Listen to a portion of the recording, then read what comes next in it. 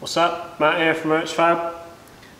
Today I'm doing a video on welding thick material to thin material. So this is basically something that you're going to come up against working on a car, doing any sort of fabrication work to a car. So for me it's mainly like roll cage feet. You've got this is 1 mil, which is going to be like what your floor pans and all your panels are made, well sometimes thinner than that, but that's 1 mil. And then 3 mil is what I have to make my foot plates out of. So that's normally what I'm doing, is welding 3 mil to 1 mil, and then I've got a bit of 4 mil as well. We'll weld that to it, but it's good to know how to do it for anything really, like exhaust bracket or anything like that. Because the problem you're going to have is you need to use settings that would be hot enough for the thicker material without just blowing holes straight through your floor or whatever it is. I've just got a little technique that I use that just makes it a bit easier, so I'm going to show you that now. So say I was trying to weld that straight onto there, and I was using some really hot settings to obviously burn into this properly. If you were to weld that how you would weld normally, if you were welding like 2 pieces of that together, you'd be aiming the wire and the puddle sort of right down into the root of that join, right in the bottom corner there where the pen is. That's where you'd be aiming your wire. You'd want to be driving right into that corner. But if you do that on this, obviously because that's so thin, you're just going to blow a hole out of there. So what I do is I aim the wire up onto the top edge of this thicker material, up onto the top edge of this thicker material, and then just to let the puddle sort of like flow down until it just catches into the 1 mil, and then I drag it straight back up onto the top corner and then let it come back down, drag it up, come back down. So you're directing all the heat into like the top edge of that as opposed to into the bottom, and as soon as the puddle reaches the material at the bottom, you're just dragging it back up. So right, so I'm doing a real exaggerated version. Say that was that's our piece of 4 mil, 3 mil, and this is our piece of 1 mil.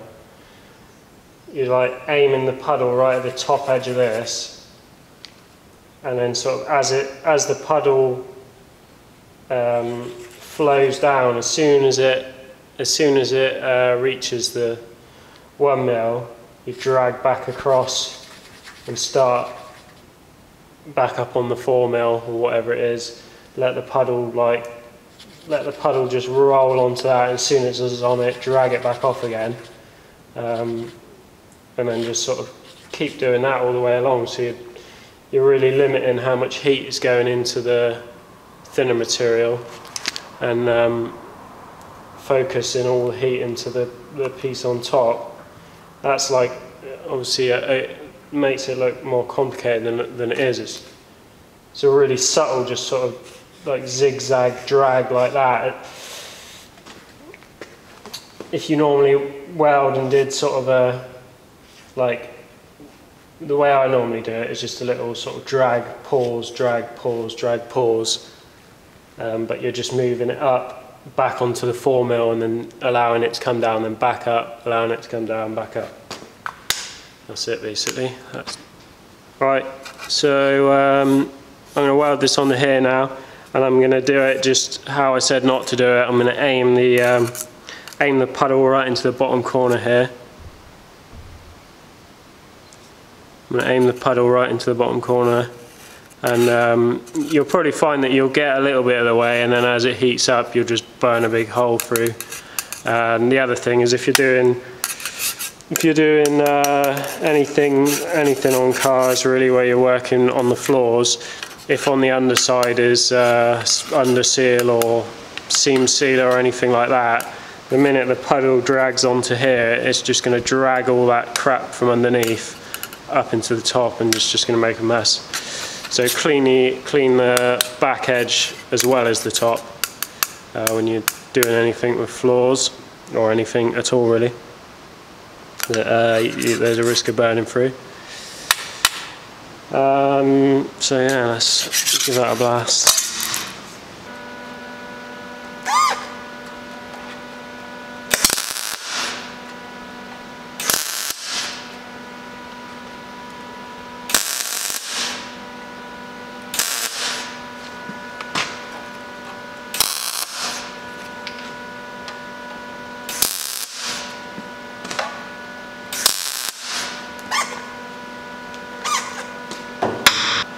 Alright, one thing that's important when you're doing this is because the thinner material always gets really hot, it'll actually warp and pull away from the piece you're trying to weld to the top of it. So as soon as you get a gap between your top bit of material and your floor or whatever it is, that's when you're going to really run the risk of blowing a hole. So the more tacks you can get on there, you know, just get loads of tacks and then just grind them off or whatever. But you just want to make sure that that gap can't open up. You want to make sure the gap can't open up. I mean, there's a little bit of a gap there, but it should be alright. So I'm going to do one now across here, and I'm going to aim the wire right into the crack of the join down there, like I would, you know, welding two pieces of that together.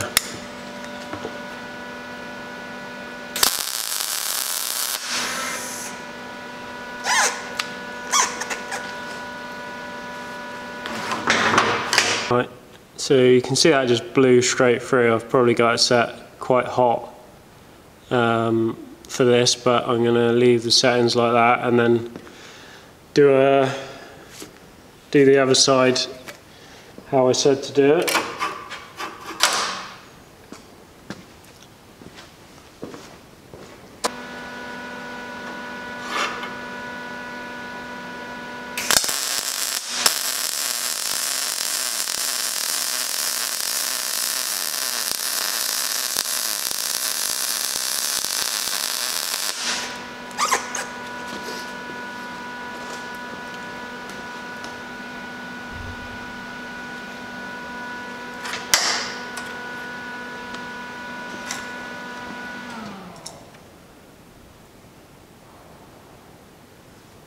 Alright, so you can see a difference. I've managed to get all the way across there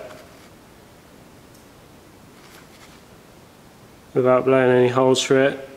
And if you look close, you can see where it's really taken all the top edge off, where I've been pulling it back up to that top edge. And it's not really much, you know, it's really tiny amount of difference that you're making. Like that drawing I did, over exaggerated it massively. It's literally, you're literally just dragging it back up onto the top edge of that each time you move forward, just pulling it up a little bit as you move forward. Another way of doing it, if you're worried about putting too much heat into it or something like that, is to do just sort of tack on top of tack, like pulse they call it, where you just sort of pulse with the switch continuously across it.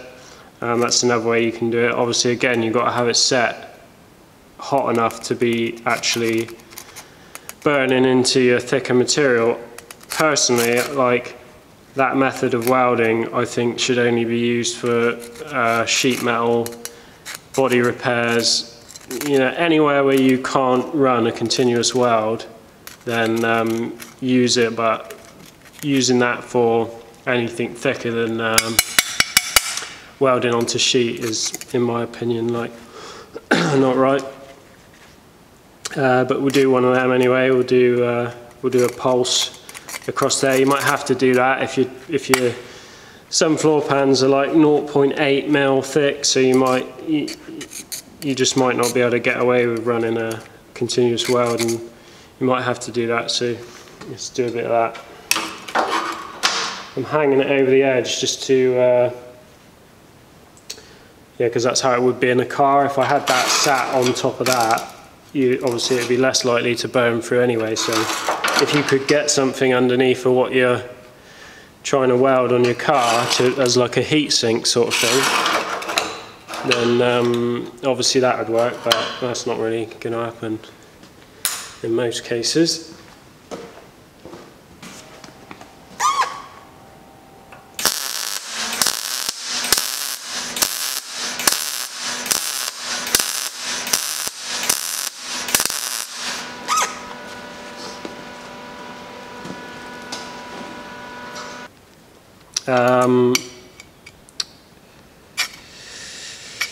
So let's have another go at burning a hole. I'm going to try and go a bit faster. I'll see if I can pick up the travel speed, see how far I can get aiming right down in that bottom corner.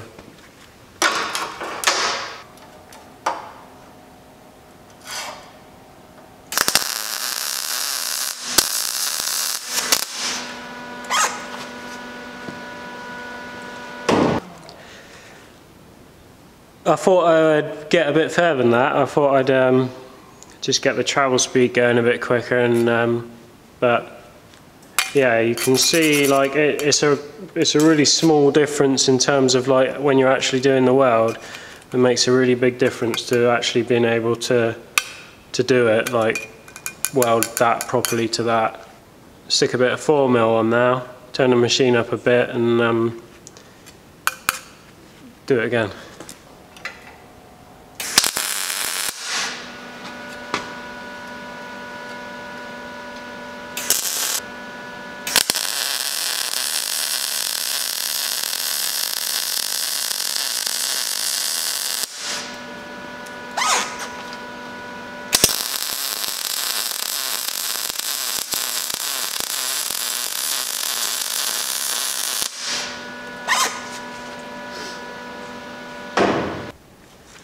So yeah, that managed to weld a bit of 4mm. You can see it's definitely hot enough for the 4mm, and I haven't even blown a hole in the 1mm, so you can see how it works. That's all I got for this one. Hopefully that's of some good to someone. Yeah, that's it. Thanks for watching. Cheers.